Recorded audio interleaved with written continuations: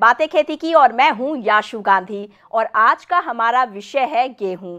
जी हां, वही गेहूं जिसके आटे की बनी रोटियां हमारी भूख शांत करती है और जिसकी आटा ब्रेड सेहत के लिए अच्छी मानी जाती है। लेकिन ऐसे में सवाल ये उठता है कि हमारे इतने ज़्यादा काम आने वाला गेहूं और उसका आटा, गेहूं की इस फसल की किस तरीके से अच्छी देखभाल की जाए कि उसको कम से कम खरपतवार भी नुकसान पहुंचाए और कम से कम रोग और कीट उसको नुकसान पहुंचाए। और हमारी इन्हीं समस्याओं के समाधान के लिए आज स्टूडियो में हमारे साथ मौजूद हैं डॉक्टर अवधेश शुक्ला जी। डॉक्टर साहब, आपका बहुत बहुत स्वागत है। धन्यवाद आपको।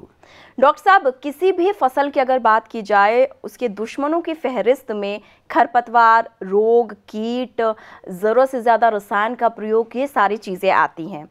हम शुरुआत करते हैं आज खरपतवार से। सबसे पहले तो मैं ये जानना चाहूँगी कि आखिर खरपतवार कहते किसे हैं और ये क्यों और किस तरीके से किसी भी फसल में पैदा होती है और नुकसान पहुँचाती है। साधारण भाषा में हम खरपतवार को ऐसे समझा सकते हैं कि जैसे आपने किसी 4 व्यक्तियों को या एक व्यक्ति को आपने आमंत्रित किया और 4 उसके साथ चले आए, मतलब अनइनवाइटेड, बगैर आमंत्रित किए 4 चले आए, तो हमें तो आवश्यकता तो उस आदमी की थी केवल जो हमने जिसे आमंत्रित किया था। इसी तरीके से हमें बोना था गेहूं और गेहूं की शुरू से लेकर आखिर तक तैयारी करनी थी, अधिक से अधिक उपज प्राप्त करनी थी। लेकिन गेहूं बोने के साथ उसमें जो है अन्य पौधे भी जो है उसके साथ उगना शुरू कर दिए। तो वो कौन है? वो अनइनवाइटेड गेस्ट हैं हमारे।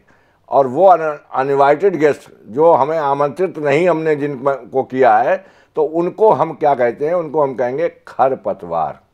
ये जो खरपतवार होती है, ये हर फसल को एक अलग ढंग से नुकसान पहुंचाती है। अगर हम गेहूं की बात करते हैं तो उसमें ये कितनी ज़्यादा नुकसानदायक होती है? देखिए, रबी में बहुत ही खरपतवार जो हैं वो उगते हैं। सारे ना बता करके मुख्य बताऊंगा, तब भी आप ये समझेंगे कि इतने खरपतवार कहाँ से आ गए।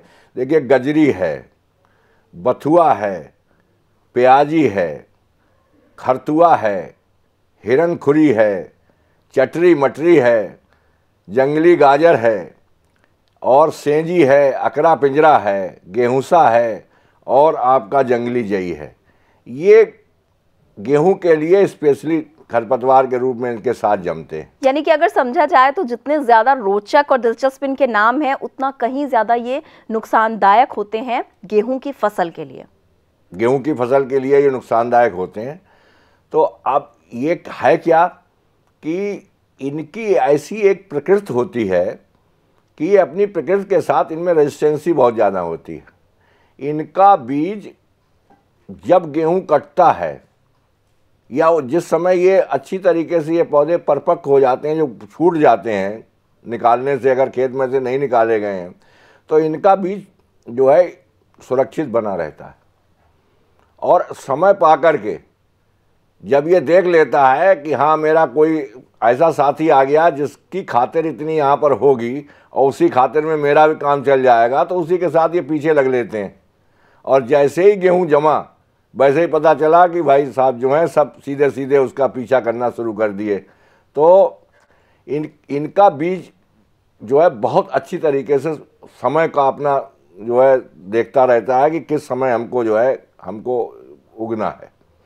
तो इनकी विशेषता यही है कि अगर हम 2 साल तक सुरक्षित रखें खेत को और 2 साल के बाद भी अगर हम जो है फसल बोएंगे, तो उस फसल के उस समय सामयिक जितने भी हमारे खरपतवार हैं वो जरूर जमेंगे, जरूर उगेंगे। तो ऐसी स्थिति में बचाव कैसे किया जा सकता है फसल का इन खरपतवारों से? देखिए, रबी में 2 प्रकार के खरपतवार होते हैं गेहूं में जो हैं। एक होते हैं चौड़ी पत्ती वाले और एक होते हैं सकरी पत्ती वाले। तो जो चौड़ी पत्ते वाले जो होते हैं उसमें आपका बथुआ है, आर्जीमोन है, सत्यानाशी है, हिरनखुरी है, कृष्णनील है। जो सकरी पत्ती वाले हैं उसमें सकरी पत्ती में आपका गेहूंसा और जंगली जई। गेहूंसा को किसान लोग गेहूं का मामा भी कहते हैं।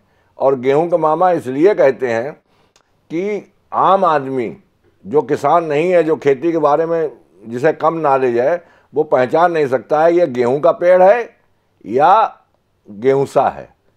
बिल्कुल गेहूं की आकृति होती है, गेहूं की तरह ही उसकी पत्तियां होती हैं, लेकिन सिर्फ जो है जो इसका तना नीचे से कुछ हल्का सा लाल होता है, जिससे ये पहचाना जाता है कि ये गेहूँसा है, ये गेहूं नहीं है। अगर चौड़ी पत्ती वाले पर सकरी पत्ती वाली दवा डालते हैं या सकरी पत्ती वाली दवा जो है वो चौड़ी पत्ती पर डालते हैं, तो जो हमने दवा डाली है सकरी पत्ती वाली डाली है, तो सकरी पत्ती के जितने भी हैं, जैसे गेहूँसा और जंगली जई, ये तो मर जाएंगे, लेकिन उनका प्रभाव चौड़ी पत्ती पर नहीं होगा। और अगर चौड़ी पत्ती वाली हमने रसायन का प्रयोग किया है तो चौड़ी पत्ती वाले जितने भी खरपतवार हैं वो तो नष्ट होंगे जी, लेकिन सकरी पत्ती वाले जो हैं वो नष्ट नहीं होंगे।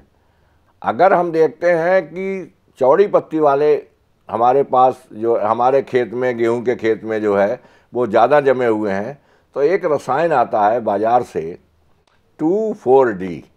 2,4-D के नाम से किसान जो है वो इस रसायन को बाज़ार से लेता है, लेकिन बाज़ार से लेते समय इस बात का ध्यान रखना चाहिए कि वो जो गवर्नमेंट से लाइसेंस इसको मिला हुआ है कि नहीं मिला हुआ है उस दुकानदार को, अथवा सरकारी एजेंसी है कि नहीं है। सरकारी दिशा निर्देशों का ख्याल रखें, और इसके अलावा आप किन किन दिशा निर्देशों का ख्याल रखें ये हम डॉक्टर साहब से विस्तार से पूछेंगे, लेकिन फिलहाल यहाँ पर वक्त हमें इशारा कर रहा है कुछ पल रुकने के लिए। फौरन लौटते हैं ब्रेक के बाद। जब हम खेत पर जाते हैं हम कहते हैं ये गेहूँ है, ये जौ है, ये चना है, या जिस तरीके से आइडेंटिफाई किया जाता है, इसी तरीके से कृषि विश्वविद्यालय में जो खरपतवार हैं, चाहे वो खरीफ के हों, चाहे वो जायद के हों, चाहे रबी के हों, सब पर जो है शोध कार्य किए गए हैं, सब पर रिसर्च की गई है, और उसी के आधार पर जो है उनके नाम रखे गए हैं। ब्रेक के बाद स्वागत है आपका। आप देख रहे हैं बातें खेती की। डॉक्टर साहब, ब्रेक में जाने से पहले आप बता रहे थे कि गेहूं की खेती में, गेहूं की फसल में जब हम खरपतवारों के निवारण की बात करते हैं, जिन रसायनों का प्रयोग करते हैं, उनमें कुछ खास बातों का ध्यान रखना चाहिए, दिशा निर्देशों को ध्यान में रखना चाहिए। मैं चाहूंगी कि उस पर आप एक बार फिर से विस्तार से प्रकाश डालें। देखिए, जो विश्वसनीय दुकान हो उसी से ये दवा लेनी चाहिए।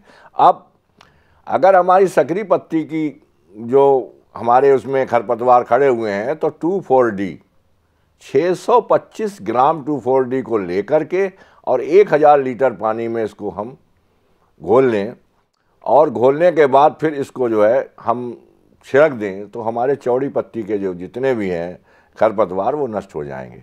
अब अगर हमारे उसमें सकरी पत्ती के हैं, जैसे गेहूँसा और जंगली जई है, तब हमको जो है आइसोप्रोटान 50% वाला 1.5 किलोग्राम, और आइसोप्रोटान अगर 50% का ना होकर के 75% का है तो 1 किलोग्राम लेकर के और 1000 लीटर पानी में घोल करके और हम खेत पर छिड़कें। बुवाई से तुरंत बाद अगर हम पेंडामेथिलीन 3.3 किलोग्राम पर हेक्टर के हिसाब से लेकर के 1000 लीटर पानी में घोल करके अगर हम छिड़कें, तो हमारा पहले से ही कुछ खरपतवार का आंशिक भाग जो है नष्ट हो जाएगा। लेकिन ध्यान रखने वाली बात इसमें यह है कि बोने के 2 या 3 दिन के अंदर ही पेंडामेथिलीन जो है वो उसका छिड़काव हो जाना चाहिए, अन्यथा बाद में करने के बाद जो गेहूं का जमा होगा उस पर भी विपरीत प्रभाव पड़ेगा। अब अगर आपके खेत में सकरी पत्ती वाले और चौड़ी पत्ती वाले दोनों ही जो है खरपतवार हैं, तो अब उसके लिए 2,4-D और आइसोप्रोटान अलग अलग दवा छिड़कने की ज़रूरत नहीं है। इसके लिए एक दवा और आती है पिनाक्साप्राप 10EC। इसको 1 लीटर लेकर के 1000 पानी में घोल करके 1000 लीटर पानी में घोल करके 1 हेक्टेयर के लिए जो है ये पर्याप्त होती है, और इसको अगर हम छिड़केंगे तो हमारे चौड़ी पत्ती और सकरी पत्ती दोनों के ही खरपतवार नष्ट हो जाएंगे।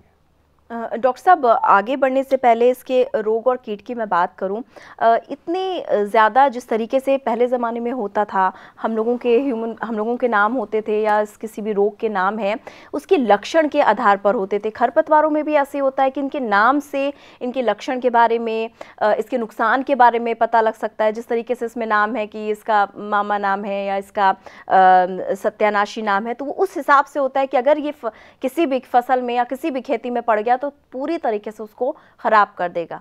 ऐसा है जैसे हम किसी भी फसल को आइडेंटिफाई करते हैं, जब हम खेत पर जाते हैं हम कहते हैं ये गेहूं है, ये जौ है, ये चना है, या जिस तरीके से आइडेंटिफाई किया जाता है, इसी तरीके से कृषि विश्वविद्यालय में जो खरपतवार हैं, चाहे वो खरीफ के हों, चाहे वो जायद के हों, चाहे रबी के हों, सब पर जो है शोध कार्य किए गए हैं, सब पर रिसर्च की गई है और उसी के आधार पर जो है उनके नाम रखे गए हैं। और उन्हीं नाम की उनकी प्रकृति के आधार पर कि वो किस तरीके से, उनका बीज कैसे सर्वाइव होता है, कैसे वो जमते हैं, उनकी प्रकृति क्या है, इनको कैसे मारा जा सकता है, उसी हिसाब से रसायनों का जो है वो शोध कार्य किया जाता है और रसायन जो है उसके लिए फिर बाद में रिकमेंड किए जाते हैं, संस्तुति की जाती है। अगर हम रोग की बात करते हैं तो कौन कौन से रोग गेहूं की फसल को नुकसान पहुंचाते हैं, देखिए, और उनका निवारण? हाँ, देखिए, मुख्य जो है, एक तो झुलसा है, दूसरा है गेरुआ या रतुआ, उसके बाद एक आता है करनाल बंट, और उसके बाद अनावृत कंडुआ और स्पॉट वाज जो है, ये रोग जो हैं ये मुख्य रोग हैं। अब जैसे ये विस्तार से हम लेते हैं कि झुलसा है, तो झुलसा में क्या होता है कि पहले पत्ती के निचली सतह पर पीले और भूरे धब्बे पड़ते हैं और बाद में किनारे पर जो है वो कत्थई हो जाते हैं और बीच में जो है हल्के भूरे बने रहते हैं और इससे धीरे धीरे जो है पौधा सूखना शुरू हो जाता है। तो सबसे पहले तो ये ज़रूरी है कि जैसा कि हर फसल के लिए आवश्यक है कि बीज उपचार किया जाए, तो बीज उपचार ज़रूरी है। थीरम, कैप्टान, वावस्टीन, ये दवाइयाँ जो हैं ये बोने से पहले बीज को जो है हम उपचारित कर लें।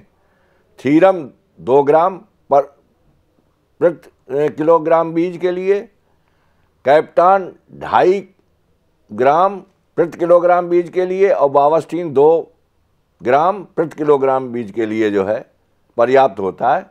और इसको मिलाकर के बीज में और उसके बीज में मिलाने के बाद ही तब हम बुवाई करें, तो इससे जो है ये रोग जनित जो भ्रूण में जो बीज जनित रोग जो है इससे हमको 90% तक छुटकारा मिल जाता है। लेकिन यदि अगर खेत में हमने बीज उपचार कर भी दिया और खेत में अगर हमारा आ गया है, तो उसके लिए फिर क्या हमें करना है कि हमको एक दवा आती है मैंगो जेब, और अगर मैंगो जेब ना मिले तो जिनेब एक दवा आती है। तो इसको जो है 2.5 किलोग्राम प्रति हेक्टर की दर से हम ले करके और 1000 लीटर पानी में घोल करके हम छिड़काव करते हैं, तो हमारा झुलसा रोग का निदान हो जाता है। जी बिल्कुल, झुलसा रोग की आपने बात की, और भी रोगों के बारे में और उनके निदान के बारे में आपसे जानेंगे, लेकिन फिलहाल यहाँ पर रुकेंगे एक छोटे से ब्रेक के लिए। सैनिक शब्द से ही जो है एक बड़ी आशंका उत्पन्न हो जाती है कि सैनिक कीट इसका नाम क्यों रखा है।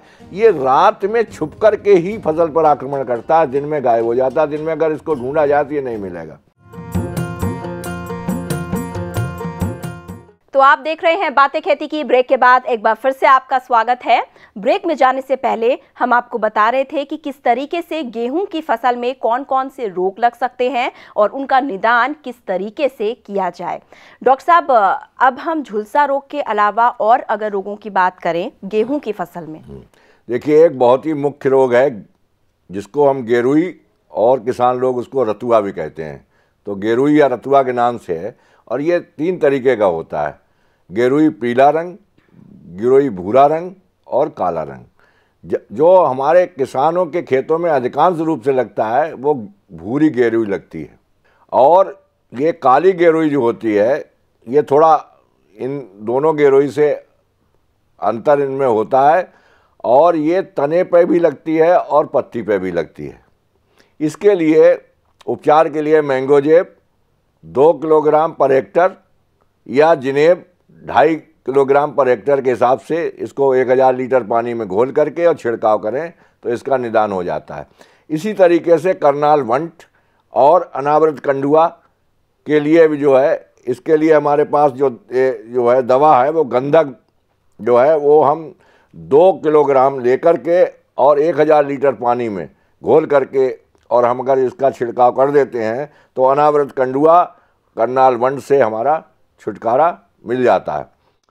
मुख्य बात यह है कि हमारा जो रोगों का उपचार है वो 3 श्रेणियों में करना चाहिए। सबसे पहला है मृदा उपचार।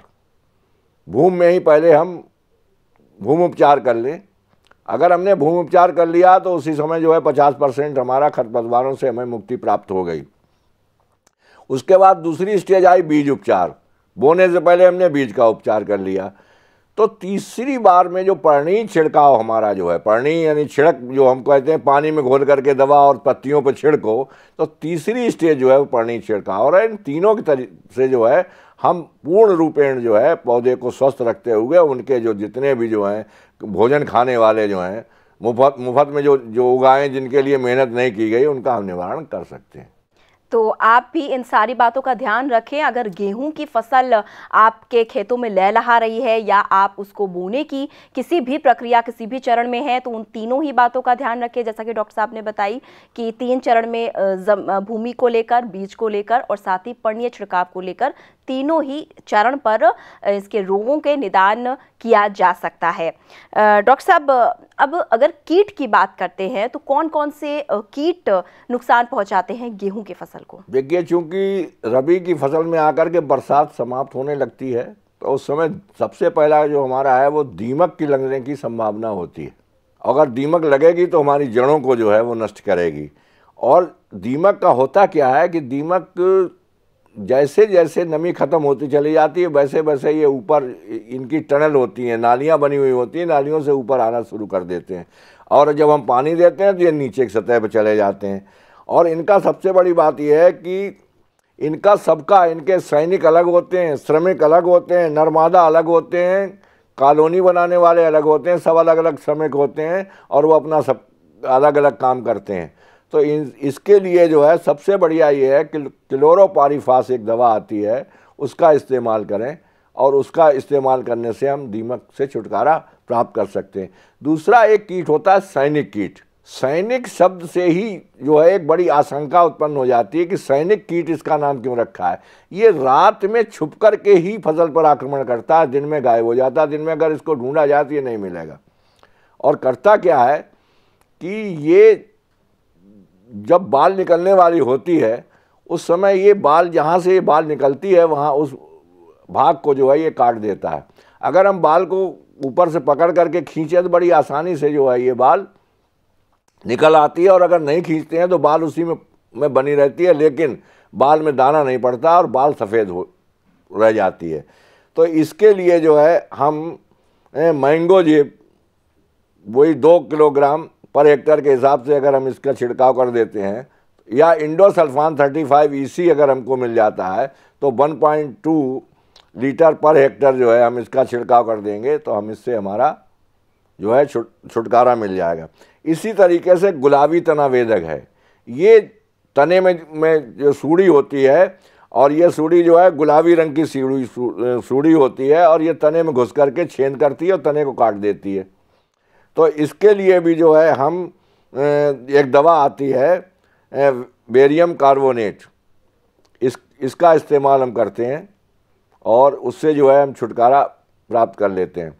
सबसे ज़्यादा भयंकर जो चीज़ है वो है हमारी, जब हमारी फसल पक जाती है तब चूहों से जो है पीछा छुड़ाना मुश्किल पड़ जाता है और वो बालें काट करके अपने जो है बिल में रख लेते हैं ले जा करके। तो चूहों से, चूहा बहुत चालाक जानवर है और गणेश जी की चूँकि सवारी है इसलिए तो गणेश जी जितने बुद्धिमान थे तो उनका सवारी भी उतनी बुद्धिमान है। तो इसको नष्ट करने के लिए थोड़ा सा सतर्कता की आवश्यकता है। पहले इसको लुभाया जाता है। तो जो हम इसको मारने का चारा बनाते हैं, जिंक फास्फाइड 1 भाग सरसों का तेल और 48 भाग दाना। दाने में ये मूंगफली का दाना और भुना हुआ चना बहुत पसंद करता है। तो हम दवा ले लेते हैं, सरसों का तेल, उस जितना हमने एक भाग जो दवा लिया उतना ही एक भाग जो है उसका सरसों का तेल, और उस जो दाना है हमारा, उस दाने को सरसों के तेल के ऊपर से हम डाल करके खूब चला लेते हैं और तब दवा डालते हैं तो उसमें दवा चिपक जाती है। अब पहले क्या करते हैं कि एक तरफ तो हमने जो है चूहा का मारने वाला चारा तैयार कर लिया, दूसरी तरफ हम जो है वो जो दाना हमने मूंगफली या चना भुना हुआ लिया था उसको बगैर दवा के अलग पुड़ियाँ बना लेते हैं और अलग कागज़ में पुड़ियाँ बना करके पहले जा कर के हम खेत में देखते हैं कहाँ कहाँ बिल हैं, जहाँ जहाँ चूहों के बिल होते हैं बिल के बाहर जो है हम पुड़ियाँ डाल देते हैं। तो वो बड़े आराम से अपना जो है वो आते हैं और उसको ज़रा इधर उधर देखा और उन्होंने कहा कोई नहीं है, सुरक्षित हैं हम, तो वो अपनी वो पुड़िया उठा ले जाते हैं और उसको खाते हैं, उससे वो सुरक्षित बने रहते हैं और वो उसको आराम से परिवार के साथ खाते हैं। दूसरे दिन जब हम जाएं और ये देखें कि पुड़िया जहाँ जहाँ से बिल के पास से हटा दी गई हैं, वहाँ फिर वो जो हमने चारा उनको मारने के लिए बनाया है उनकी पुड़िया बना करके जब हम डाल देते हैं तो उन्हें चूँकि डर होता नहीं है, अब वो ले जाते हैं, दोबारा खाते हैं तो नुकसान पहुंचता है। चूहा की प्रकृति होती है कि वो अकेले खाना नहीं खाता है, सब परिवार के साथ बैठ करके अपने बिल में खाता है। तो वहाँ जा करके जब वो पुड़िया खोल करके खाना शुरू करता है तो पूरे परिवार को लेकर के ही जो है स्वर्ग को सिधार जाता है। कहते हैं लालच बुरी बला है, लेकिन यहाँ पे चूहों का लालच हमारी फसल के लिए ज़रूर अच्छा होगा। और इसी के साथ हम उम्मीद करते हैं कि आपने वो सारी टिप्स नोट की होंगी जो डॉक्टर साहब ने बताई कि किस तरीके से आप खरपतवार, किसी भी तरह का रोग और कीटों से अपनी फसल की सुरक्षा कर सकते हैं। डॉक्टर साहब आपका बहुत बहुत शुक्रिया, आपने इतनी महत्वपूर्ण जानकारी हमारे दर्शकों को दी। धन्यवाद आपके लिए भी कि जो आपने हमको यहाँ पर बुलाया, किसानों के लिए लाभान्वित कराया। और इसी के साथ अगर आप भी कोई समस्या हमसे साझा करना चाहते हैं, कोई सुझाव देना चाहते हैं, तो स्क्रीन पे जो पता है उसके माध्यम से आप हमसे संपर्क कर सकते हैं। हमारा पता है 302A पोसाइडन टावर ऑफ यारी रोड, वर्सोवा, अंधेरी वेस्ट, मुंबई 400061। हमारा ईमेल आईडी है bkk@greentvindia.com। आप हमें कॉल भी कर सकते हैं। हमारे फोन नंबर हैं 011204980000 और 4980011। अपने टीवी पर ग्रीन टीवी देखने के लिए अपने केबल ऑपरेटर या DTH ऑपरेटर को तुरंत कॉल करें और हमें लिंक भेजें info@greentvindia.com पर। SMS या व्हाट्सएप करें 9760577049 पर। इसी के साथ हमारे आज के अंक में इतना ही। याशु को दीजिए इजाजत और देखते रहिए ग्रीन टीवी। नमस्ते।